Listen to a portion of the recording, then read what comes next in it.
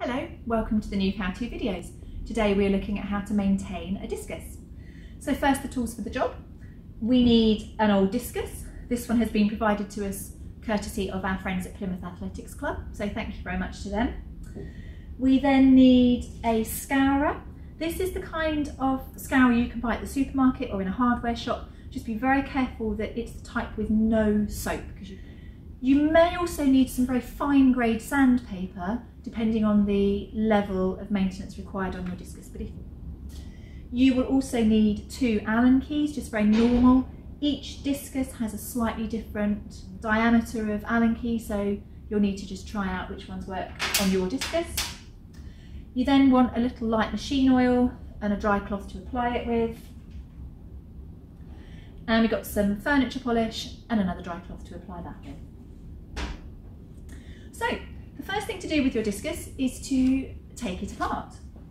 So for that, we put 1 Allen key in either side of the bolt hole in the centre and simply unscrew. Now you may find that if your discus has never been taken apart before, that it's going to be a lot tighter than this one to unscrew. So you just need to unclick that first element, and it might need a bit of strength to do. And then you will find that your discus comes apart, and these are the pieces of the discus. You can then unscrew this centre block and we're ready for cleaning. So the first thing we'll do is we'll get our scourer cloth and we'll attend to the rim. Now, most of the discus's weight is in the rim. This is a low spin discus, so it has a relatively large central weight as well. But a higher spin discus has the vast majority of the weight in the rim, so you'll find that the rim is even heavier with a much smaller central bolt. That's just a matter of interest. So you're just using your scourer pad and you're very gently, not too much pressure, just going around your discus, rim, and getting all of the weight out. You can feel it with your fingers as you're going by, and if there are some really rough areas, that's where you want to be reaching for your sandpaper. So I've got a slightly rougher area here which isn't coming clear with the scourer cloth. You can just hear that catching. So I've got my light grade sandpaper and I'm just going to give it a very, very light rub to get rid of that catch. Probably where it's hit a stone when landing, and it's just taken a little ding out of the side of the plate. So just feeling it round with your hand to check that it feels reasonably smooth. Okay, and you want to just give it a quick brush down with a clean cloth, just to remove the dirt from that rim. Now we're going to come to the plates. We're going to again use the cloth and we're just going to remove the dirt that's built up inside the discus and on the side plates. If you have some areas which are a bit rougher on the plate, you can again use your scourer just to attend to those areas. And obviously if any of your side plates are cracked, then you need to be replacing them, and I'll show you how to do that in a moment. So on the centre point, we're just going to lightly take the dirt off that surface. So now we're going to oil the discus and put it back together again. So we have a very light machine oil.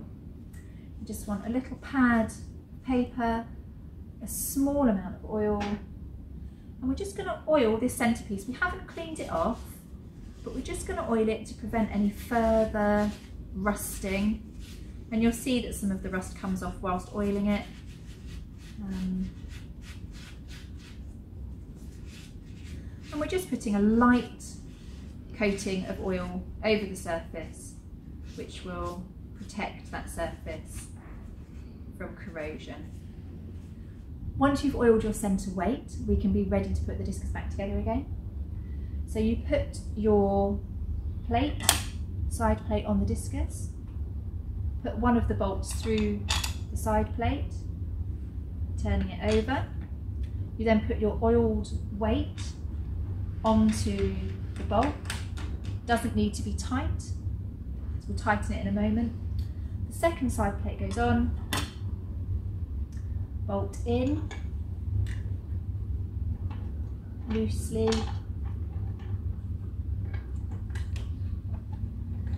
and then we're going to get our Allen keys,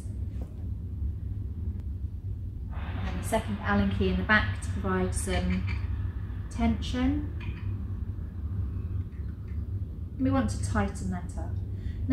Now that you have broken the manufacturer's seal on this, there is a chance that this may loosen over time. So it is good practice after you've maintained a discus to check them periodically, maybe every month, or 2 Allen keys, that this centre is really nice and firmly tight in.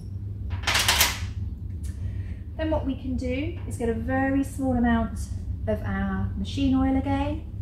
Now we obviously do not want this discus to be oily for when we're throwing it, or it's going to slip out of your fingers.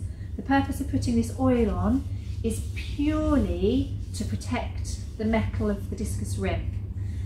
You can see where you've been because it slightly darkens. So you're putting a very small amount on, and it's recommended that you do this after you've used the discus, or if you're doing a maintenance session like this, you're then waiting until the next couple of days before you're using your discus to allow that oil the time to soak in, because you do not want to be getting any on your hands. So that has just picked up the edge of that discus, and you can see it has a soft sheen on it.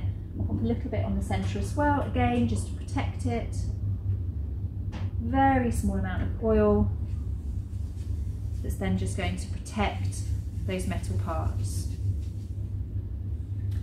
Now there is a school of thought which suggests that if you polish the upper surface of the discus with a standard furniture polish, then it improves the aerodynamic lift of the discus. So you want to choose your upper surface. So because this one has got the stickers on this side, I'm going to choose the smoother side for this.